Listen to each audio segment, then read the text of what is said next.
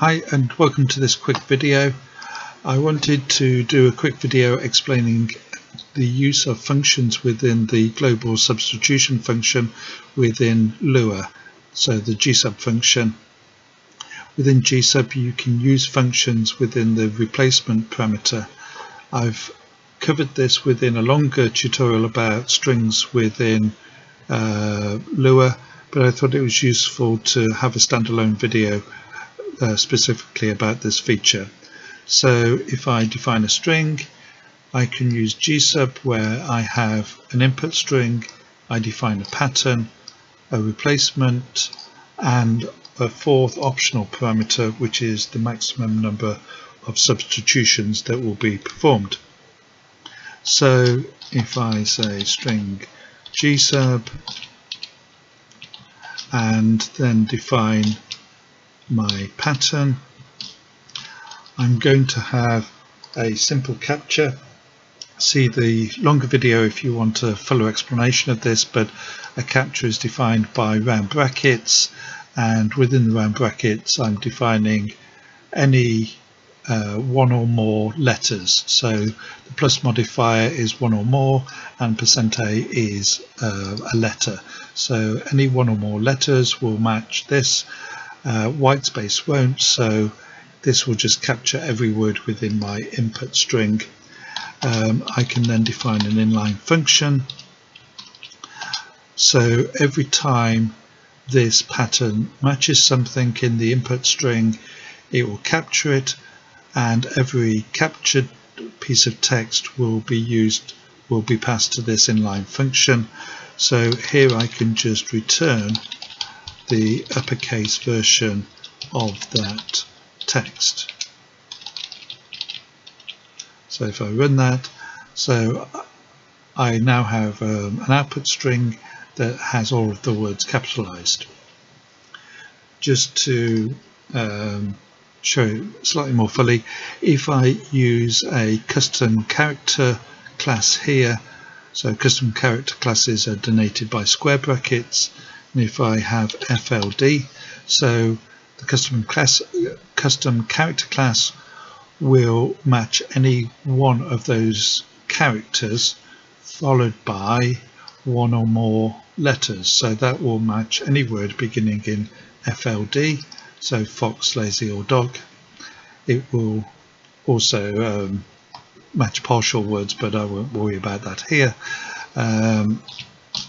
So now if I run it, I get my string, but only fox, lazy and dog are capitalized. So every time I capture some text by using the pattern, the function is called, the captured text is passed to the function, and whatever is returned from the function is put back into the substituted back into the string. Now within Lua I can store functions in variables. So functions are a data class just like strings or numbers. So I can say a function is, and then my function. I'll get rid of this to tidy things up. So I can then just simply say d equals GSUB, my string, my pattern. For the time being I'm using the same pattern, and then my function, and that's it.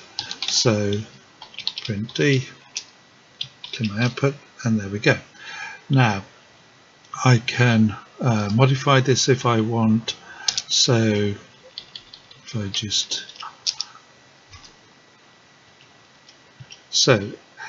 just to illustrate this and to illustrate one other point, if I put an if clause here, so if I say if x equals dog, then I want to return nil, else return the uppercase version of the captured text.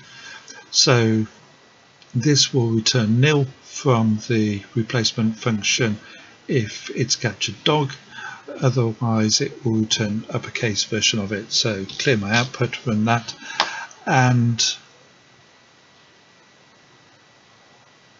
I forgot to include my captured class. So basically it confused me there for a moment, but it's converted all of the words to uppercase except dog. So basically your replacement function, if it returns nil, the original captured text is substituted back. So if you don't match, it's left alone. If it does match but you return nil, it substitutes back the captured text. Or if you match and capture text, then whatever you return as a non-nil value is substituted back in. Just to illustrate that slightly more fully, if I put my capture class back in, so my custom character class back in, so I'm only capturing words that begin with F, L or D, and run that, then it's only capitalized fox and lazy, even though it printed dog. So I can further modify this and say print the captured text. So again, clear that and run it. So the print statement within my function here is printing out the captured text. So it captured fox, lazy and dog, but it returned nil for dog, which therefore left it alone, but it capitalized fox and lazy.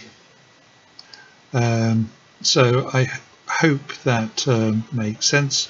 Just to sort of illustrate this, I can, instead of returning nil, return animal, and there it says the quick brown fox capitalized jumped over the lazy animal.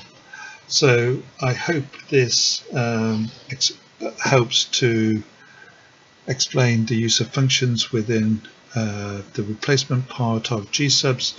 The advantage of saving your function as a variable then is obviously you can use it multiple times. So I can, for example,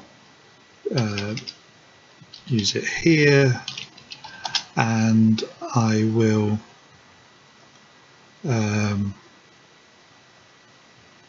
capture, I was just thinking what to capture this time, so I will have a custom class with T or Q, and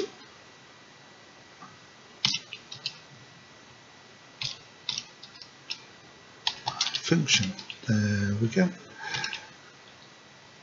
So if I clear it and run it, so the actual GSUB function returns two values. Assigning it to a variable here just throws away the second one. The second one is how many substitutions it made, and here it's capitalizing quick and the. It's missing the first the because it's case sensitive, and I only defined lowercase t. So if I put uppercase T as well, it will capitalize the whole of the upper, the first the, and now it's making three substitutions, and I'm using the same function as a variable in both of the two GSUB calls.